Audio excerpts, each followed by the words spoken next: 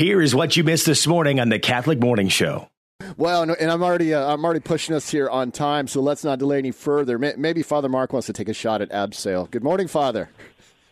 Good morning, gentlemen. How are you guys? Oh, we're having a great time here. Thanks for joining us to give us a look at our Sunday Gospel coming up here, the solemnity of the Most Holy Body, blood of Christ, Corpus, otherwise known as Corpus Christi. We have a Gospel from Mark, which we didn't. We've heard this story not too long ago, back on Holy Thursday. But tell us a little bit about this passage from Mark that we're going to be hearing. So the gospel we have for this coming Sunday, Corpus Christi, body and blood of Christ, starts with the preparation for the Passover, where Jesus has the disciples go into Jerusalem, find a place for the Passover meal. Then it skips a little section where we hear about the prediction or actual betrayal of Judas. And then we go to what we hear at Mass, the institutional narrative, where Jesus institutes the Eucharist, saying, "This is my body, this is my blood." And for me, I'm fixed on kind of the themes of blood and of covenant. Because you look at our first reading, it's from the Old Testament book of Exodus, where Moses sprinkles the blood on the altar, sprinkles the blood on the people, kind of establishing that covenant between God and the people. The second reading from the letter to the Hebrews, again, talks about this covenant, but a new covenant in Jesus. And then in the gospel itself, the Lord gives us himself as a covenant with his own blood, higher than the blood, definitely higher than the blood of the animals from the first covenant. And one thing I was thinking of with respect to blood, you've heard the phrase maybe blood brothers. Yeah. And I mean, maybe this is something, a bad decision I've made in the past, but maybe you would.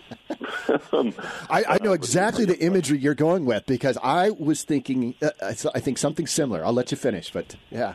Well, I'm thinking, so you have blood brothers. So I have a brother, full brother, but also maybe you have a really good buddy, really tight relationship, and you can kind of form a pact, probably in a way that's not the most healthy. Sure. But you can kind of mingle your blood, but it shows like you have this tight relationship, a blood brother. And so I'm thinking of that sense of the Eucharist with the Lord, forming that tight relationship with us as blood brothers, or blood brother and sister, so to speak, when we receive his body and blood at Mass.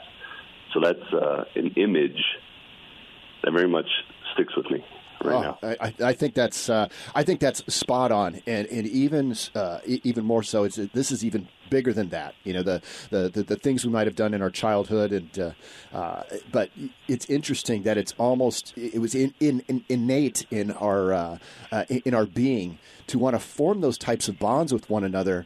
And, if you were somebody like me who wasn't necessarily rooted in Scripture as a child, to have this passage or this portion, this revelation from Christ in the Gospels to say, no, this is in our nature to be in communion with one another. And he lays it out for us on how it's possible. Absolutely. And I think of that term covenant as well. And I have this idea, for me, we talk a lot about, I'm doing a wedding this weekend. I think one of you guys mentioned a wedding rehearsal coming up. That's right. When I think of covenant, I think of marriage. And covenant is this change of life, this new life that we have with a person when you enter into marriage. It needs to be kind of renewed daily, all the time. And that makes me also think of this covenant with the Lord, the Eucharist, something we can renew daily, all the time. But it's this change of life. In the new life that needs to be strengthened with blood being a symbol of life. Because a question I've had, and I tried to do some research, and maybe you have a thought, a take. Why is blood needed for the sacrifice? And I don't know, and I'm wondering, because it's this. I mean, there's this sense of atonement. Yeah. When we rupture something, when we destroy a life, we need to make up for it. We need to sacrifice something precious. Which nothing's more precious in life than blood. The Lord shows that by laying down his life for us, his great love for us. So I'm wondering, just that sense of a blood sacrifice, that sense of covenant that changes a life, and somehow trying to mix those two together. And I think I'm still thinking aloud, trying to enter into the mystery of the Scriptures for us this weekend, or the Gospel at least. So it's a rich thought to leave us all to ponder on, because it is. I'm glad you mentioned that word mystery, because one of the reflections we had last Friday was just that there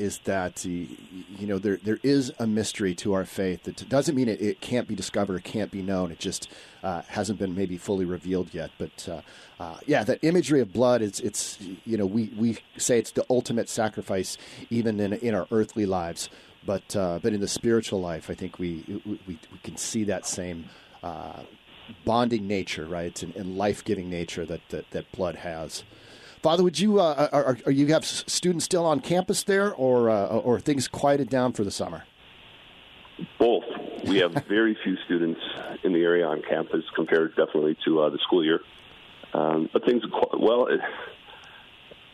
they're getting quieter, I should say, or more quiet. Okay. Does that mean you're going to give Paul Lee some time away, or are you still making sure he's staying nose to the grindstone?